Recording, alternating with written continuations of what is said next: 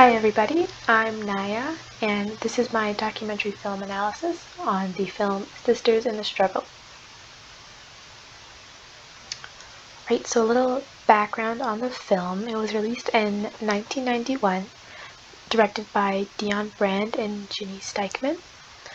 The main reason I chose to discuss this film, or the reason it interested me, is because it is based in Canada, and I just think it's important because oftentimes we hear about the experiences of anti-Black racism or misogyny faced by Black women in the American context. And while those issues and experiences are equally as important, I just find it super necessary that us as Canadians or people living in Canada, that we address and discuss the issues of anti-Black racism and the misogyny faced by Black women in our community.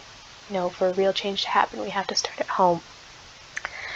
And for the format of the interview, of the documentary, it features interviews with several Black women of different backgrounds and different life experiences, meaning some women are immigrants or children of immigrants, descendants of Black loyalists, or descendants of enslaved people from the United States. They are activists, community organizers, politicians, and there's several women who are members of the Black Women's Collective of Toronto. So many different perspectives and experiences shared in the film. Now, my main point that I gained from this film, or my main argument, is that Black women in Canada do not have the privilege of simply being feminists, but instead are also forced to face discrimination based on their race, language, and country of origin. So this speaks greatly to the idea of intersectionality and the need to understand that feminism needs to be available and accessible to women of all different backgrounds in order for it to be truly effective. So a few points that I think pertain to that I'm going to discuss is the idea of anti-Black racism in Canada, Black women in labor in Canada, and different Black feminist perspectives, or just the perspectives of different Black women seen in the film. So first up, for anti-Black racism in Canada, the film discusses very much the prevalence of anti-Black racism in Canada, despite how often it is dismissed or not spoken about in this country. So we have a quote here from Carolyn Wright, who is an anti-poverty activist who speaks in the film about how the Black community in Nova Scotia were segregated. People relate Jim Crow laws to the United States, and somehow it's not talked about here as Jim Crow laws or segregation laws. And this is a pattern we see a lot in Canada, where the instances of anti-Black racism in Canada aren't spoken about the same way or as often as they are in the United States. So for that reason, people think that they don't exist. You know, we think of Canada as the safe haven that welcomes everyone, that welcomed enslaved people fleeing slavery from the United States to be free, but the truth is there's a history of anti-Black racism, you know, segregation laws, and slavery in Canada that is just not discussed as much as it is in, say, the United States. They also touch on violence against Black bodies by police in Canada, which again is something that is discussed very much in the American context, but not heard about as much here. So some of the names mentioned in the documentary were Buddy Evans, Albert Johnson, Lester Donaldson, Wade Lawson, and Sophia Cook, who are all Black people who were shot and killed by police in Canada. And because this film was only released in 1991, the list is so much longer than that now, but which is a shame because it's not spoken about or reported enough in Canada. And then also there's many discussions about the discrimination faced by Black people in Canada, specifically immigrants, because of their, you know, country of origin, their language, or their accents.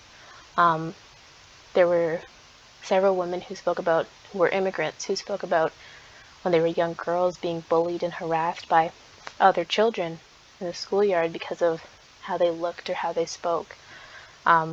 So these experiences inform the lives of Black women for the rest of their lives, basically.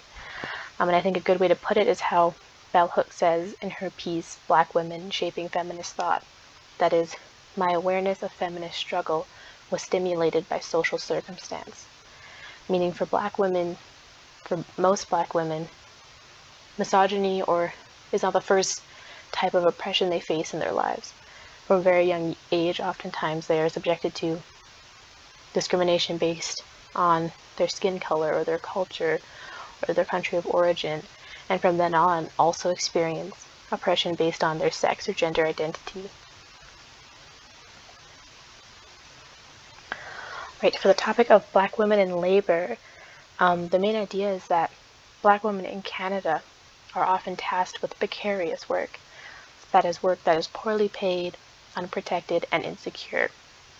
So one of the best examples of this was a program that issued temporary work visas to Black Caribbean women, starting in 1973.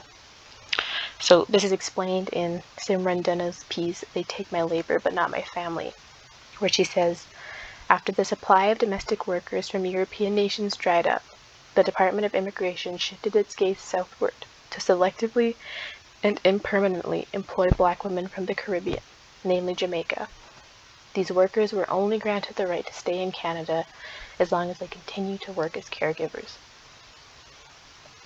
And then also historically in the activism front, Black women are excluded or pushed to the side in both civil rights and feminist activism, and are instead given the menial housekeeping or planning tasks, and then the more quote-unquote important or intellectual work was reserved for the men in the Black liberation or civil rights movements, and white women in the feminist movements.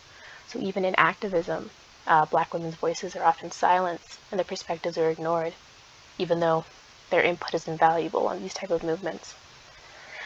And then Linda Carty, one of the members of the Black Women's Collective, when she's speaking about her experience seeing Black women of young and old, everything in between, being the first on the trains to work at 5 in the morning and the last ones home at midnight. And she puts it, when the whole world is asleep, Black women are working. So this harkens back to the idea of the precarious work that Black women in Canada undertake when the rest of the general population doesn't want to. Okay, and then some Black feminist perspectives seen in the film. First, I just want to kind of explain or give a general idea of Black feminism and perspectives from this Bell Hooks quote, which is, a central tenet of modern feminist thought has been the assertion that all women are oppressed. This assertion implies that women share a common lot, that factors like class, race, religion, sexual preference, etc. do not create a diversity of experience that determines the extent to which sexism will be an oppressive force in the lives of individual women. So there are several different perspectives held by some of the women interviewed in the film regarding feminism. So first, Rosemary Brown, who's a politician, had a fairly positive outlook on feminism, which was coming to feminism was something I think that gave me a different analysis of life. But for other women such as Carolyn Wright, have sort of a different, less developed view of feminism, or feminism doesn't apply to them as much.